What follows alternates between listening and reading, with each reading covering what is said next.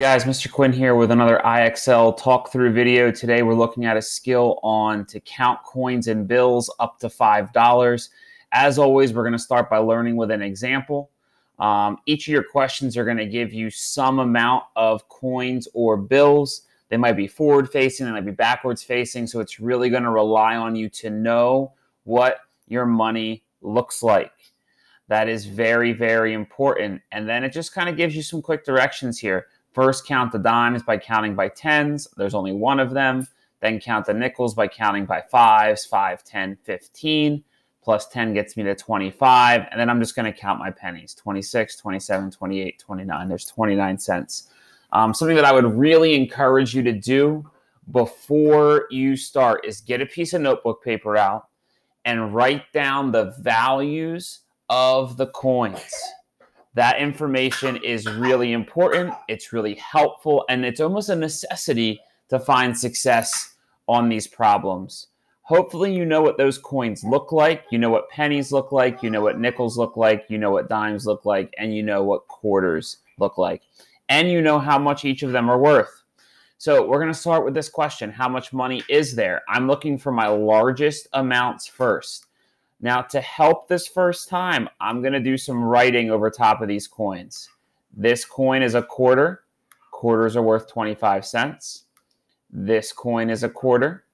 Quarters are worth 25 cents.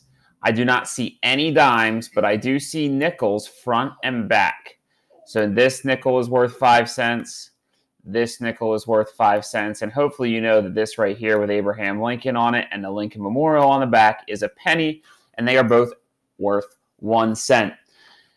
Now it's just a matter of doing some basic addition. Line up your numbers, line up your place values, and you shouldn't have any problem. 25 plus 25 is 50. 50 plus 5 is 55. 55 plus 5 is 60. 61, 62. So I'm going to come down here. I'm going to type in 62. I have my cent sign at the end, and I'm going to go ahead and click submit. Let's jump a couple levels here, see how these questions change as we get into dollar amounts. Hopefully this is pretty straightforward for you. There's a dollar bill. Hopefully you know that's $2.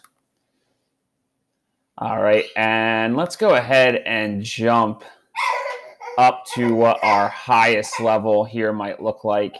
We have a $5 bill and 3 quarters. Hopefully you know what your quarters are worth, 25 cents a piece. That's 25, 50, 75 cents, and then your 5 is going to give you $5.75.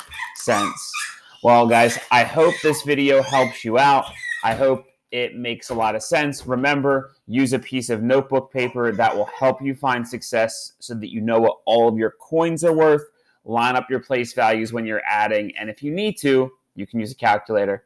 Hope this video helps out. Thanks.